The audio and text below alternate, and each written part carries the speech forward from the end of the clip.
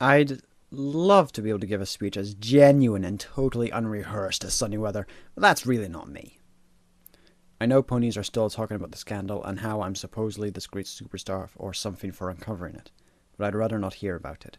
I haven't changed at all. I don't want to be treated any differently. I'm still Sports Night, and I'm going to do the exact same thing I've always done, reporting as honestly as I've always done and try to do the right thing. I hope to continue to doing that for you all, and I guess that's about it. Just try to go easy on the kid. It's her first day, she's new. What I'm saying is, don't do anything to make her realize you're a hate-filled psychopath. At least until later. Shouldn't be hard for you, since I assume that's how your dating life goes anyway. You know, I used to think this job was easy. You chase a few leads, get to the bottom of things, find out what's right, and then you reveal the truth. And you'd be doing the right thing, right? Just tell the truth and the bad guys will get what they deserve. But then that business with Strikeout happened. And I see what happens when you get things wrong. How quickly some pony's life can be just crushed. And I realized it's hard to tell it's bad guys from the good guys all the time. What if there aren't any bad guys at all? Well, except me. Let me tell you what this ne'er-do-well is. A criminal. The law cannot be taken into our own hooves. That's what the Canterlot Guard is for. Sure, she may have saved a few ponies and done some good, but she is still breaking the law. And if you break the law, you deserve to be punished whether ponies like you or not. If we make exceptions for one pony, we have to make exceptions for them all, and that undermines our very society. The only thing more offensive than her presumed moral superiority is her wardrobe. What makes her qualified to decide what's right or wrong? That's not her job, that's mine! I didn't get this degree from community college for nothing, damn it! I don't see why you all hang out with those hippies over at ENN so much. They're all a bunch of Luna huggers. Literally, I mean their political correspondent hugged Luna on the air, and seemed overly happy about it. That's her whole attitude right there. Oh, Luna tried to conquer Equestria once and make the night last forever, but her hair is so cool, so let's forgive her. You know, she was put on the moon for 1,000 years for a reason. And I know ponies love to say, oh, Celestia, she's just crazy and loves to send ponies to the moon. That sort of gloss over the whole, treason thing that led her to being there. Just saying. Any ponies that support that clearly aren't in their right mind. Dad, I'm sorry about exploding like that to every pony. I just want to stand up for my beliefs. I want to do the right thing, just like you taught me. I know I can be a jerk sometimes. Okay, maybe a lot of the time. But I just want ponies to hear my side of the story. I really do think it's the right side. I may hurt some feelings, sure. At least I stood up for what I believe. But I guess you're right. I can't just go off like that. I'll try to be a little better. Thanks, Dad. I don't really know why any of this is happening. I've always been a good pony. At least, as far as I can remember. I have all these memories, but I'm not sure if they're real or imaginary. I guess they're made up. Everything I've ever valued. It's all a lie. Granted, I suppose the fact that the other half of my face talks to me should have been a dead giveaway. What are you talking to the other half for? He's such a wuss. Always has been. I should know. I've been stuck with him a lot longer than you. Just between you and me, I think the Queen being banished took its toll on him a bit. I think he loved the Queen a little too much, you understand. Such another sap he was. And without her around, well, he just went crazy. But not too crazy. Only halfway. You're looking for Ne'er-do-well? Sorry, can't help you. And even if I could, I wouldn't. I'm having too much fun as it is. Ne'er-do-well and I, we're of a kind, you know. Don't listen to him. He doesn't know what he's talking about, the brute. Grr, shut up, you worm. See, that's what's so funny. Ne'er-do-well and I, we're both split right down the middle. This is Live Anchor here with the weather. Today's weather in Philadelphia, it'll be partly cloudy with a 10% chance of rain and an 80% chance of— Please, for the love of Celestia, give me my old job back. My life is a never-ending spiral of torment. Oh, and it'll be a bit humid in Canterlot today, so turn on a fan or whatever. Back to you, Sonny. I'm gonna go lie down. Okay, look. I know Sunny Weather is talented and intelligent and outspoken, and the ratings go through the roof whenever she appears. But aside from all that, I don't see any quality she has that I don't. So I just want you to consider all that. Oh, and I also have this piggy bank that I'm just going to leave right here on your desk. I've been saving this since I was a little full. There's almost 4 whole bits in there. So you just think I'll give me my job back, and I'll just leave this right here. And I'll turn my head around, and if it disappears, then that's okay. Okay, so it's still there. I think I might have been a little too subtle. Let me slightly more overt. Take my bribe! Well, it's nice to see I have your attention. Poor little No Pony Gives a Flying Feather live anchor finally has every pony's attention. I suppose I have to thank you. After all, you did give me a way to get my old job back once and for all. And just because it might demote your hateful, underhanded friend Sonny, you suddenly want to stop me? Well, nobody cared when the same thing happened to me, so tough!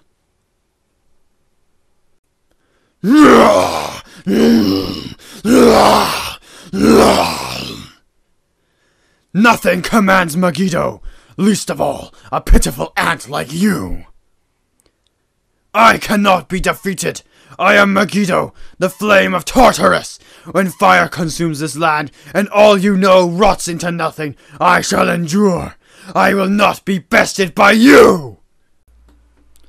Listen, I don't want to overemphasize the importance of this, but being a journalist is the most important job in the world! You're not just trivial workers like firemen or doctors. You illuminate the truth through the darkness. We're the last bastion of hope in this world. That's what it means to be a journalist. It is our duty to get as much ratings, get as much of the truth as possible. Remember that. Solar News, bunch of money-grubbing, Luna-hating bias jerkwards is what they are. They don't care about things like the truth or journalism. All they care about are ratings. They don't have the strict code of ethics we do. Our duty is only to the truth. And yeah, maybe ratings a bit, but still! And that mogul is the worst of the worst, getting his fortune from inspiring fear and lies. I can't think of anything more despicable than that. Now, if you'll excuse me, I'm going to go take a break in my solid gold jacuzzi. I have a meeting with the sponsors! Crap! Nothing but a bunch of blood-sucking vampires. Miss Shorthand, you can tell them if they want a meeting, they can arrange one next week with the hairiest part of my... Mrs. Astor, so nice to see you again. Can I get you anything? Tea, coffee, soda, hoof massage? Good morning. This is breaking news here. Our top story, the new ne'er-do-well has been sighted once again in Philadelphia. She was recently spotted fighting the changeling known as Halfway, but unfortunately both disappeared shortly after this sighting. For more news, we now join Sports Night live on the scene. This is damn good Scotch. Now then, where was I? Ah yes, I remember now. So, we exposed the guards tampering with black magic. I reported it all in the Gallup Gazette back when that actually meant something. Star Swirl made sure all those spells were locked away. And as for that doctor fellow, well, he up and disappeared as he is wont to do. That wasn't the last time I saw him. Oh no. He has a habit of popping up when you least expect. Like a spring snow. Or a hurricane. Either one would be appropriate. Ah well. Here's to old friends. Up for another round? Listen, kid. I've been reporting news before you were born. I warned all of Equestria during the Great Dragon Migration of 936. I was there when Starswell repaired time itself and when the Smooth was banished to a city in the depths of the sea. I have seen Tartarus. You think I'm too old for this job? You think I don't know what I'm doing? Ha! You have no idea. Hello, ladies. This is Sunset Strip reporting live from the site of the recent bank robbery. The would-be criminals were captured by Ne'er-do-well shortly before they could reach their getaway carriage. Canterlot guards tried to question Ne'er-do-well, but she of course disappeared before they reached her.